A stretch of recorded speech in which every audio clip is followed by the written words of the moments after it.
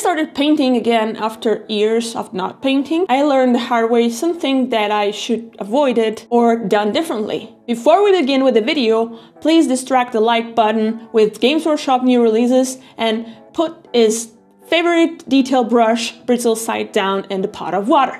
So watch this video in order not to struggle with these same things and go crazy! Number 1. Stop hedge highlighting everything!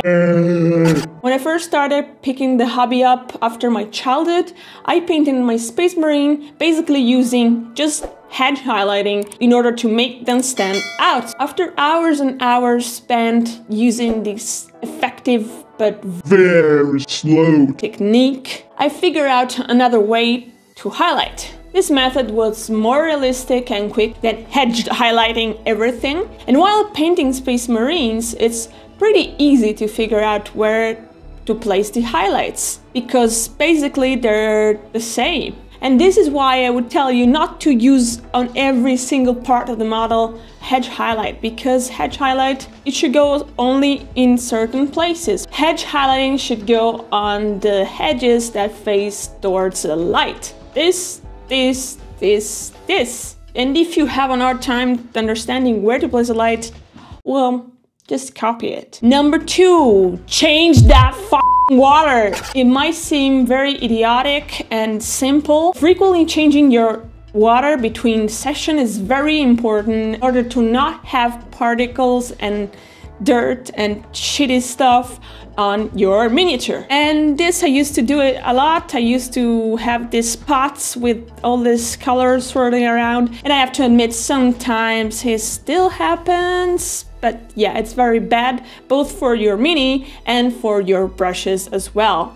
Speaking about brushes, number 3, having good colors and brushes. When I started purchasing better colors and better brushes, the change was exponential. I no longer had that annoyingly satin finish on my miniatures. I didn't have to put up with my paintbrushes splitting after 2 hours of use, and this drastically changed my miniature painting game. So go buy stuff. Number 4, paper towel instead of cloth. Now, I think possibly that's applicable only to me as a person, because I think probably I'm the only person that does this. If you do, watching right now, you're not alone. So if you by chance you're using cotton or whatever other material cloth to dry your brush after you rinse it in water, stop, don't, now. It took me a while to understand that all the particles that I had on my paint, it wasn't just from the dirty